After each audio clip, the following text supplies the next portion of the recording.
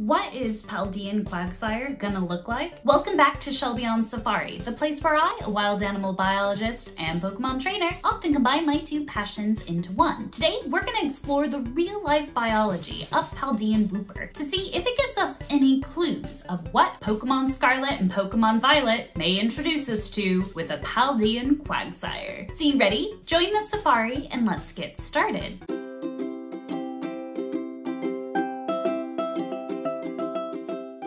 First, what do we know about Paldean Wooper? We know Paldean Wooper is actually classified as a poisonous fish Pokemon, and as such, has a poison ground typing. It is said that in ancient times, Paldean Wooper lived underwater, but after losing a struggle for its territory, they began to live in bogs on land. And to keep from drying out while on land, they began to cover their bodies with a poisonous film. Now you may have noticed Paldean Wooper's gills look a little different than what we're used to, and apparently their gills have hardened because they've lived on land for so long. And that's not all their gills can do. They can shoot poisonous liquid from their gills. And the Pokemon Scarlet, Pokemon Violet website actually updated with this really cool tidbit that while exploring, you may see poison Pokemon in areas in which Paldean Wooper lives. And that's one of the things that I loved about the new Pokemon Snap and Pokemon Legends game, was being immersed in the world of Pokemon and seeing Pokemon interact with each other. So I'm really looking forward to seeing what other aspects of this they bring in to Pokemon Scarlet and Pokemon Violet.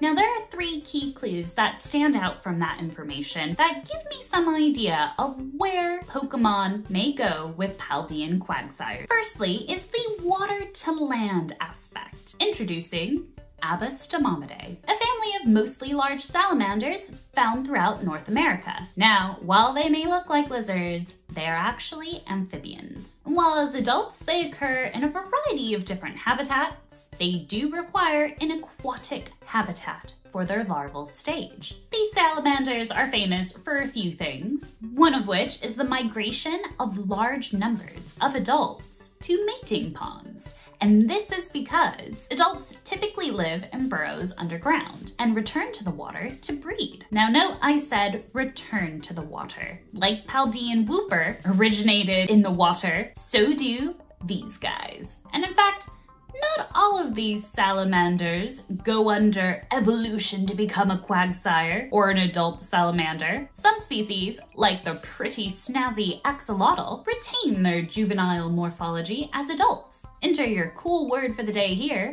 paedomorphic.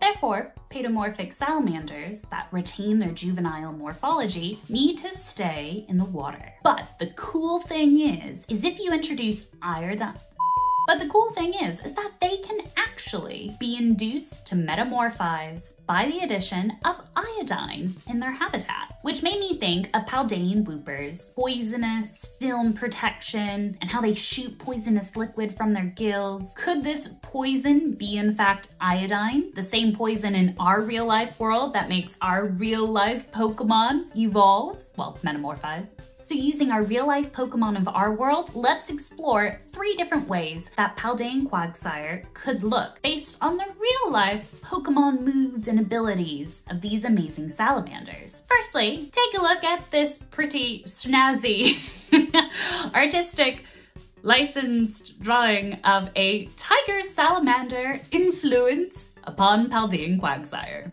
Oh yeah.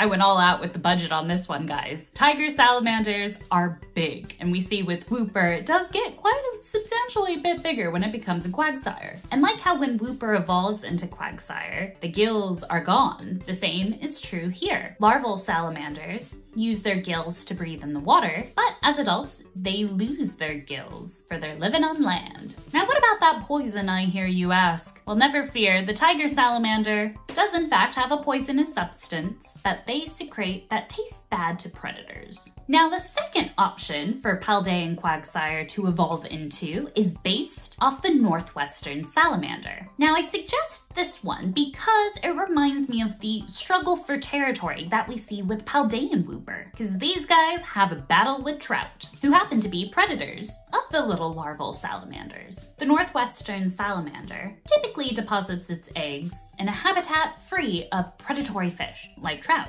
And all of the adult salamanders leave the pond after the breeding season to leave the eggs in the water until they hatch. Now, if the adult salamanders did in fact lay their eggs in a predator-free environment, the little hatchlings have relatively smooth sailing. They are diurnal and they forage on insect larvae during the day. However, if their parents, say, laid their eggs where there were potential predators, well then they become creatures of the night and are nocturnal in nature and live in vegetated areas for protection. And I know probably the coolest bit that you're all wondering about, the poison aspect, holds true for the Northwestern salamander, type influenced Paldean Quagsire. Because as adults, they will secrete a milky substance that, yes, is poisonous from glands on the back of their head and their tail. Now, if they're really cheesed off, they will smear the poison on the attacker with their tail, which makes me think maybe this version might have a white stripe on the back of their tail to pay homage to this milky poisonous substance. Now, for the last real-life Pokemon that I think may influence Paldean Quagsire is a salamander, but from a different family. Meet the European fire salamander. While they don't metamorphize like the other two, they do actually give birth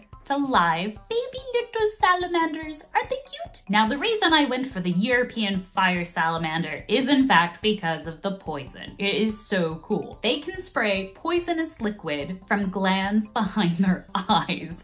Really does remind me of Paldean Wooper, that is for sure. Now, skin is really important to these guys. Well, and really all amphibians actually, which is why I think Paldean Wooper is actually a poison amphibian Pokemon, not poison fish. But anyways, the European fire salamander, their skin has glands that release toxins that can kill or sicken an animal that tries to eat it, which is very similar to the poisonous film protection that Paldean Wooper has. Now, which of the three do you think is gonna be most like Paldean Quagsire? Let me know down in the comments below. To keep your adventure going, why not check out this video over here on the axolotl and how it's like the real life Shazam or Captain Marvel. Go on, click it. I'll see you over there. Thanks so much for watching and I'll see you in that video.